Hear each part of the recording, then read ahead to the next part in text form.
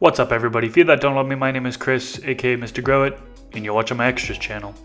This is a 315 watt CMH grow light kit and includes the Sun System 315 neutron CMH reflector, Philips Master Color 315 watt 3100 Kelvin bulb, and Prism Lighting Science 315 watt ballast. I'll link this kit in the description section below.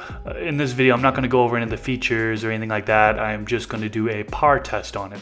I'll use the Apogee MQ500 PAR meter. Measurements are taken in ppfd, and this meter measures 389 nanometers to 692 nanometers, plus or minus 5 nanometers. So if any light is being emitted that is outside that range, it won't show up on this PAR meter.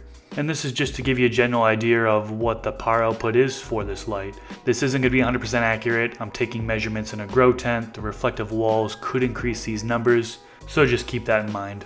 This light has a flowering coverage area of 3 foot by 3 foot, and I have it in a 4 foot by 4 foot grow tent, so I'm actually not going to bring the sensor all the way to the corner of the grow tent. I'll try to keep it in a 3 foot by 3 foot space. I'll take 3 different measurements, 12 inches away, 24 inches away, and 36 inches away.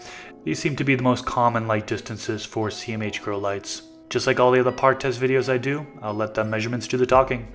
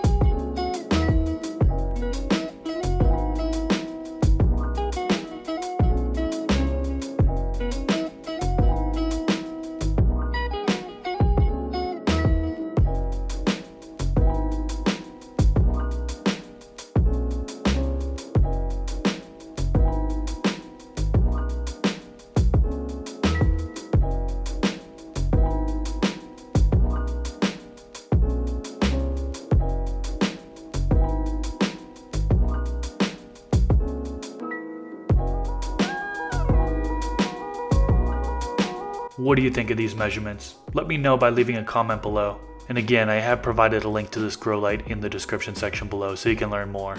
That's pretty much it for this video, guys. If you enjoyed it, please click that thumbs up, and I will leave it at that. Thank you so much for watching, and until next time, peace.